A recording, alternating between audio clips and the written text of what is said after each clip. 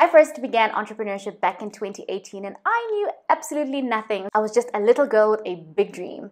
So I went for it with a friend of mine. We started small, but we bought products, supplies, and we even hired people. Okay, we had this great idea. We found an apartment building that would let us render our service.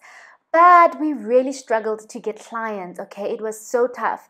And if you ask a lot of business owners, they will tell you that their number one struggle, besides the capital that they needed to start the business, is actually getting recurring clients. So, we really battled with that and we ended up closing that business down. But let's say you want to start a business that doesn't even cost you much to start, right? You are ready to get going, like some of the businesses that I mentioned in last week's video of business ideas that you can start without any money. So let's say you're starting that kind of business where capital isn't really your main issue. Or you're one of those people who knows you're going to start a business and you know how much money you need, so you're currently saving up your salary or whatever money you can because you think once you have that money you can finally start your business. Now, it would be quite a big mistake to just do that, to just wait months, maybe years, saving up this money, and then you go in and you start a business, you buy everything that you need. Some people go as far as renting a store location, that kind of thing, and they buy everything and then they open their doors. Maybe on the launch some family and friends support.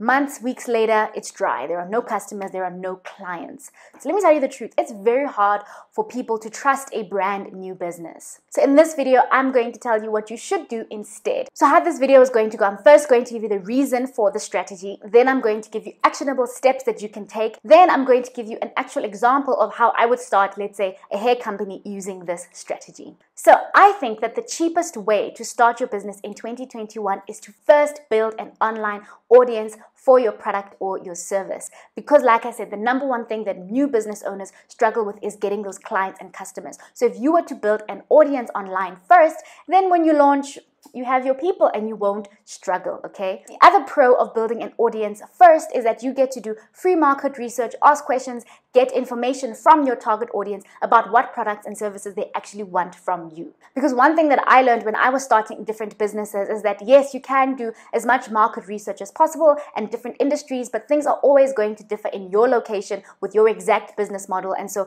yes, you can get generic market research, but the best is when you have your own audience to actually pull your answers from. And while we're here, comment down below and tell me if you're thinking of starting a product business or a service business so that in future I can cater my videos based on what you are actually starting this year. Now let's get into the actionable steps of how you build an online audience first so that you can have a cheap way of starting your business. The first thing you want to do is competitor research, okay? You want to go on Instagram, Twitter, Facebook, everywhere that you can find people who are doing what you want to do, okay? This is going to give a proof of concept because you'll be able to see what other people are doing. Are people buying from them? Are they clients? What's happening? You're also going to be able to see how they structure their page. If you want to start something and you are unable to find anybody doing it, that may be a bad thing, It's not always a good idea to reinvent the wheel unless you know exactly how you're going to do it and your business model is perfect. But for most beginner entrepreneurs, I think it's better to go off with a tried and tested business model for your very first business. So you want to make sure that the idea that you have does exist. Other people are doing some sort of variation. Of course, you're going to be unique in the way that you offer your product or service, but you want to make sure that there is an existing market first. The next thing you want to do is continue your market research, but inside Facebook groups. You can actually use the search bar in the Facebook groups to search for common keywords that people are discussing, and it can show you old posts of what people have said about that thing. So what you want to make sure is you gather common questions that people are asking, frequently asked questions, pain points, problems that they have, recommendations that they ask for. You want to see what people are actually talking about around this topic and subject of the business that you want to start. And then you can also be an active member of this Facebook group by commenting on other people's posts, engaging with them, so that later on one day when you finally do have your business, you can actually promote to these people because they will already have known you from joining the group. But before that, you can actually, after you've been in the group for a while, you can actually ask your own market research questions. You can ask questions about, hey guys, how much would you be willing to pay for this? Or, where are you currently doing your nails? Let's say you're starting a nail business. Where do you currently do your nails? How did you go about choosing your nails? Like, just to get information about your prospective clients. This will be really, really helpful if you apply it correctly. There is so much value to be gained on Facebook groups. I'd completely slipped on this and I really wish I had implemented the strategy when I was first starting. Then what you're going to do is create content for your ideal client. So at this point in time, you may not exactly know what service you want to do or what product you want to sell or whatever. You don't have to know exactly what it is that you want to do. But what you do have to know is your ideal audience, the kind of people you want to serve, whoever you think would be a good fit for your products and services, even if you're not 100% sure of what you want to sell just yet, because you are going to still continue this market research in order to make sure you're selling the right product to the right people. So I would say first find a group of people who would be a good fit for your service, and then create a product for them. So in this content that you create, and this is something that you can do even if you're working a full-time job, you don't have to actually stress yourself out with this content creation. Just keep it very simple. So there's different types of ways that you could create content. But the goal of this thing is to become a resource of information. You want to become a source of information that people will trust you, right? So a great way to start is to, one, you can answer frequently asked questions in your industry. A lot of the time people want to know how much things cost, what the service is like. Let's say a Brazilian wax, right? People might not know all the details, and business owners that offer Brazilian waxes may not always have the information that prospective people are looking for. So things like, is it really painful? How long does it take? You could start to create content around, this Brazilian wax service, how much it typically costs in the industry, and everything that a person who's looking for that service would need. At this point in time, you're not selling the service, you're just providing information that your prospective clients would be interested in. The next thing that you could do is then you could do reviews of different companies. Don't be nasty, because these are going to be your competitors, but try to keep your review fair and just list pros and cons. And what you're doing here is you're providing valuable information that people would really enjoy. This is a great way to create content by collecting information on your page or on your YouTube channel. I actually think YouTube is easier to start.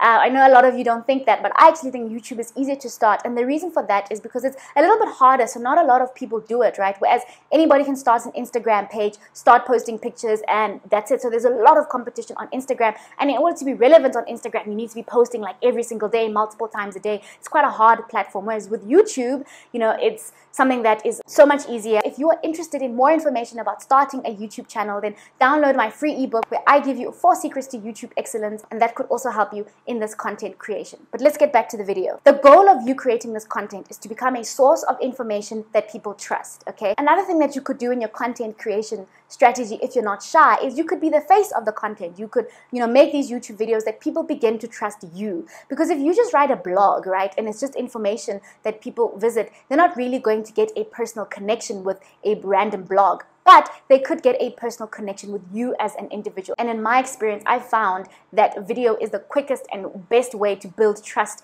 with your audience. So I highly recommend that. But if video is not really your thing, you can go ahead and go on Instagram. I have some videos about how to stand out on Instagram. You can also start a blog, and there's lots of resources about that. But the point is that become a source of information so that people trust you. The fourth thing you want to do is, now you started to build an audience, you start to have people following your account, you have maybe a couple hundred followers, you don't need thousands, just like 200-300 people following you or subscribing to your channel, and you can start to ask them questions. You can now you have your ideal audience. It's not a hypothetical market, it's now your people, and you can start to ask them, hey, if you were to buy this service, how much would you be willing to pay for it? And you can start to get market research from your new audience that you have created. And if you've been giving them valuable information this whole time, they will be more than willing to just give you some information on their preferences. But make sure you stick around, because I'm going to give you an actual example of how I would apply all of this to a real business. The fifth thing you want to do once you've spoken to your audience is now have a pre-launch strategy. Start to tease your offer and start to tease the thing of, oh,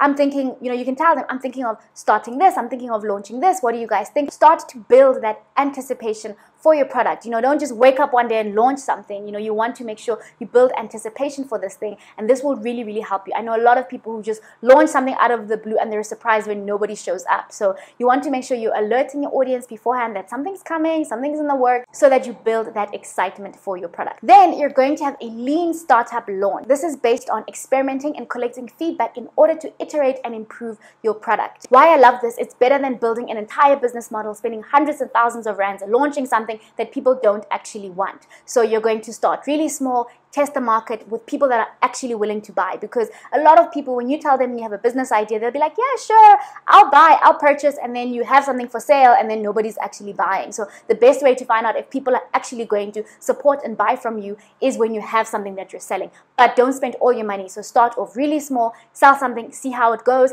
take feedback from them, and then change and iterate your product as necessary. Then the final step that you need to take is to collect testimonials. People buy from people that they trust, and they need to know that other people have bought from you too. So it's very important to make sure you collect customer feedback and testimonials and post them regularly on your page so that people who follow you see that, oh, other people are buying. This is a real legitimate business. I trust this person's information that they've been giving me for months. I should probably support them too. This is a step that a lot of businesses don't include, is providing customer feedback and testimonials. So you want to make sure you include customer testimonials in your content that you create. And when you're running this business, keep continuing to provide content for your business, educate them, still be this trustworthy source, but now you'll also be selling something, and a portion of your audience will actually buy because they've trusted you. And the things that you need to understand, that people buy from businesses that they trust. So if you build a business all on your own, in your room, and you build this entire business and you launch it, who's actually going to buy? Nobody trusts you, So if you do the strategy, it will really, really help you to gain your customers' trust. So this is why I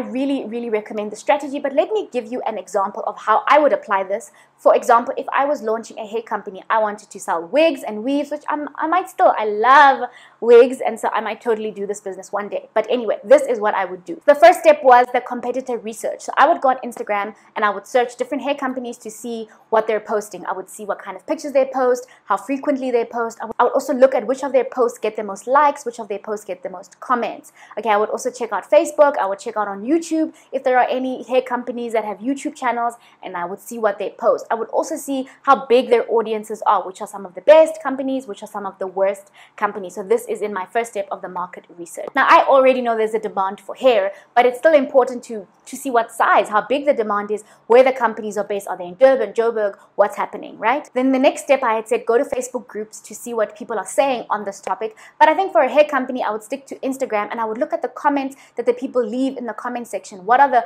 common questions that they ask? Are they asking about prices? Are they complaining about the prices? Are they asking about how is this hair delivered? What's the delivery service? I would see what people are actually saying in the comment section of these businesses. And then I would also find some Facebook groups, and in the Facebook groups I would look through the posts and I would see what the common complaints are, what the common questions are, what are the hot hair trends, that kind of thing, just to gauge what my market is doing. And the next thing I would do is I would start to create content about the hair industry. Now at this point in time, I'm not selling anything. I'm just educating my consumers about hair. Now I actually happen to know a lot about hair, about the hair industry, how the hair is made, where it comes from, all of that information, and I would educate my clients. I would also let them know of things that are happening in the industry. Like for instance, at the current moment, there's a shortage of lace because of North Korea and COVID and all of that. And so, I would inform people about what's happening. And I'd become a trusted resource because I'm letting people know how it goes down, how the hair is made, what goes into it, the whole process, and people would find this information really interesting and would be great because I'm not selling hair, I'm just educating them on this industry. I would tell them what's the difference between Brazilian hair, Indian hair, all the different types of things, and I would become that resource for people. I would then review the top popular companies if I have hair from them, or I would just read other people's reviews. I would just go online and find comments, and I could make that into a video of this is what people are saying. These are the pros of this hair company. These are the cons of this hair company. But I would make sure I always keep my reviews fair, and I'm not trying to bash my future competitors. I'm just giving my target audience the information that they would need, right? And in this way, I'm becoming a trusted source of reliable information about hair. Then when I have 200 to 300 followers, either on my YouTube channel, which I recommend, or on Instagram, which is also fine, I would then start to do polls on Instagram story to ask my audience certain questions of like, how much would you spend on hair? And do you prefer a bob wig or a long wig? What are your preferences? That is me trying to gauge this audience that I have.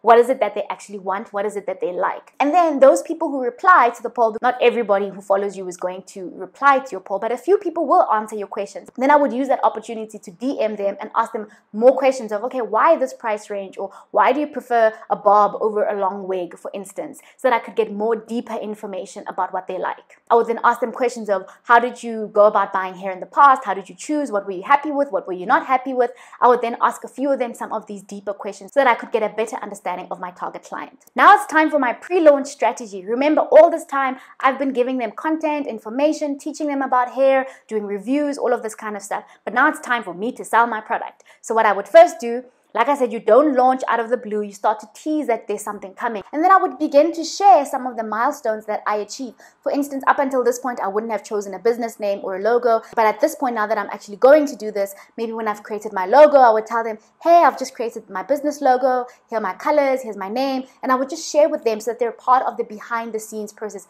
People love behind the scenes, and they'll really root for you when you're telling them that you're about to do something. And it really helps with your launch if you do this. But make sure you only share things that are a done deal, because you don't want to announce that you're launching in October and then something happens and maybe you launch in November. Now you're going to not look reliable. So only share information that's a done deal that you know is not going to change, because you don't want to be one of those business owners that's constantly flip-flopping and changing everything. That does not look reliable. But be comfortable to share milestones that you know that this is a done deal and it's not going to change. Now I have my audience, I've done my pre-launch strategy, I am ready to start. Then I would use the lean startup method of launching a business, and I would buy a very small amount of hair, maybe only 5 units, right? Maybe I'd buy 5 units of the exact same thing. Let's say in the poll, a lot of people told me that they prefer bobs over long wigs. So now I'm going to buy 5 bobs, and this is going to be my first sale. And maybe people said they want the bob to be affordable, so I'd keep it at like 800. I would sell 5 bobs for 800 Rand, for instance, if that is the price range that they voted that they would be comfortable with purchasing. Then I launch, right? I have a launch, I tell them this is for sale, I do the whole thing,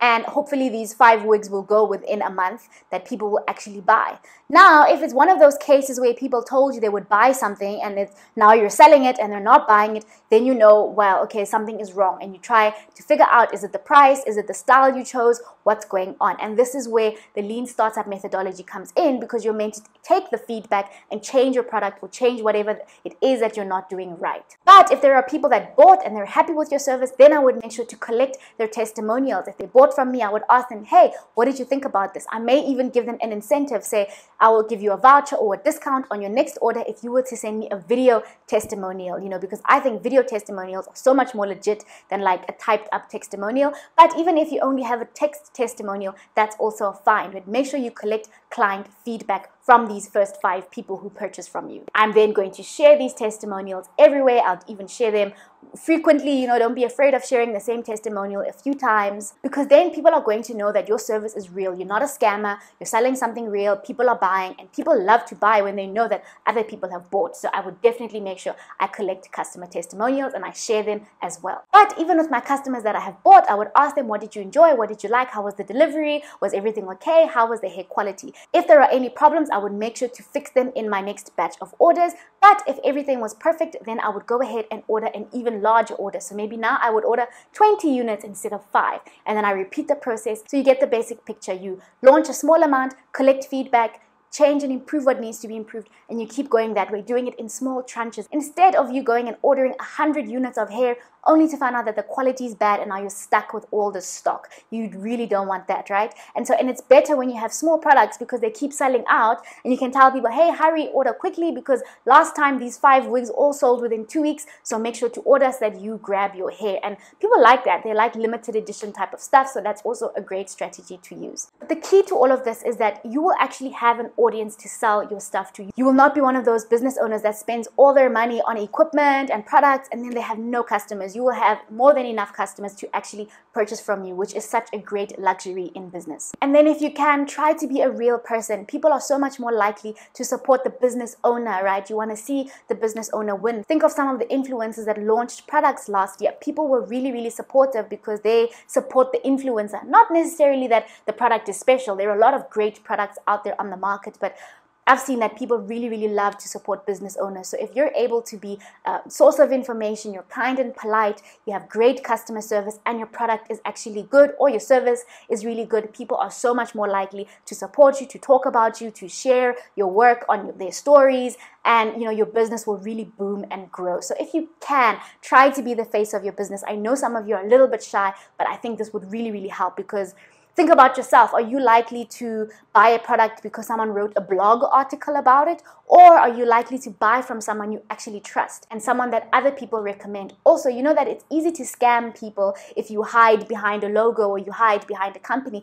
and a lot of people scam that way. But when you come forward, with your face and your name and everything, people know that you're a legitimate person and you're more legitimate. I know that some people can still scam, but you get the point that I'm trying to make, right? That people connect with people. So try to use that in your strategy as well. If you're not sure yet what kind of business to start, I have lots of videos about business ideas, so you can check out that playlist that I've created. Also, leave me a comment and tell me if you're more interested in starting a product business or a service business. If you enjoyed this video, please consider subscribing to my channel. And like I said, if you're looking for business ideas because you're actually not sure what to start at all, then you can check out that playlist as well.